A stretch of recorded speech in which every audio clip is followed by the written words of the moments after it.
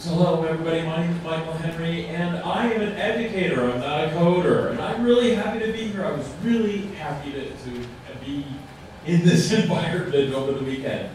And I have sort of a political sort of soapbox statement to make, and this is to anyone who is an educator, to realize that programming needs educators in order to figure out how to get all of this work together. So I'm really happy that I had this opportunity to work together with you guys. I'm part of a community group of educators here in Kansas City, and I'm really happy that I was following Yvonne. It was wonderful. All the cross kind of talking that we had in many of our groups was fantastic, and I learned a great deal. I know that other people learned a great deal as well. So there's a lot of cross-pollination that's happening. A lot of what she's talking about is exactly what we've been talking about sort of on the community level. Our question is, very similar to the question here, is what does an online course look like in a Gigabyte environment? What does it look like differently?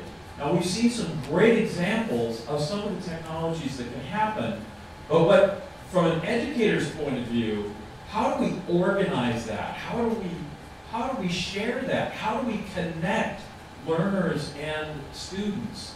So what that is, I would say, maybe I can just talk.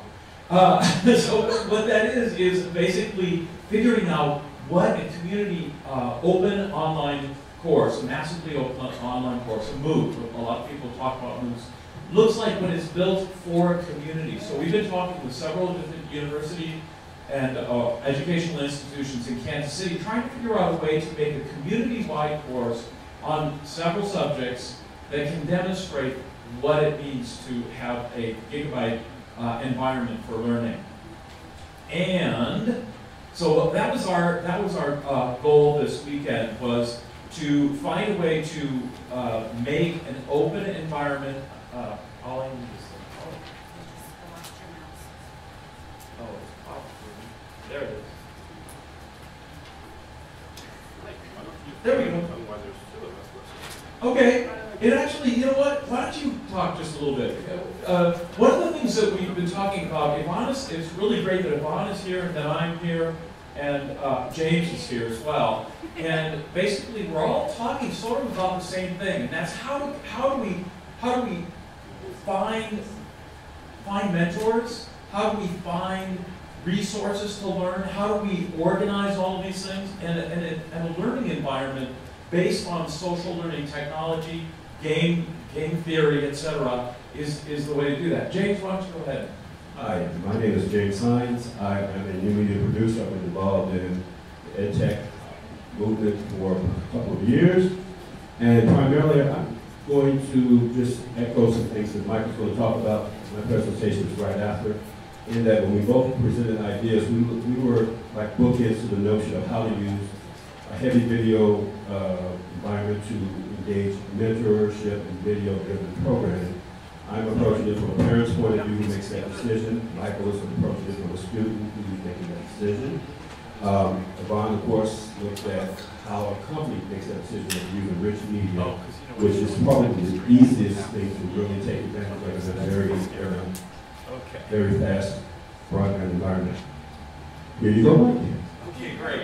So basically our challenge was to figure out how to create an open learning environment that has some social media connected to it. And basically we started with Google Course Builder. What we looked at and what we created was some tracking mechanisms that were not involved in the Google Course Builder.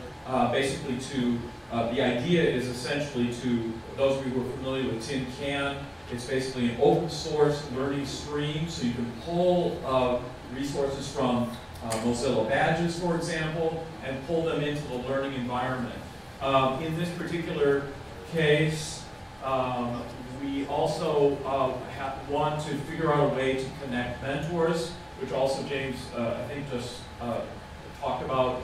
And we would use a group of metrics such as Mozilla Badges and also Tin Can, the Experience API, to sort of show levels of competence, and then students can match up with mentors. Somebody called this sort of the match game for educators and learners. James, do you want to?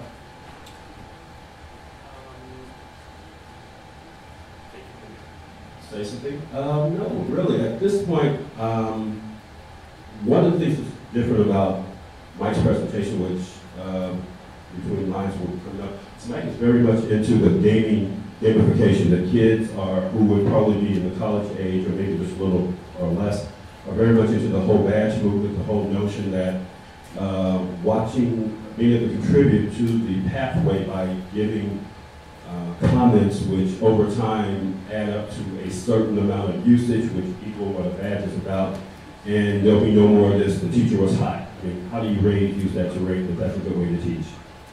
Okay, great. That's it. Thank you very much.